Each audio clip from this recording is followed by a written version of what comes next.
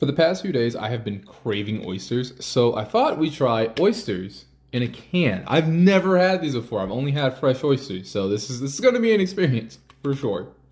Something I thought was interesting is a little warning on the back. You know, despite the careful, inspection process, you might just find a little shell in here. So, hey, that'll be a little treat for us, right? The can looks just like a tin of sardines. Super simple, love that. That is not what I was expecting. Huh. Oh, this is gonna be interesting. This is gonna be really interesting. Y'all know how we do? Gotta try them raw first.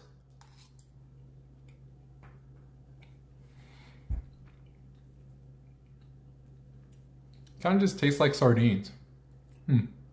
Last, let's try them on a black cracked pepper Triscuit.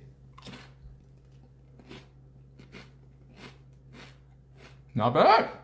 Not bad. 4 out of 10.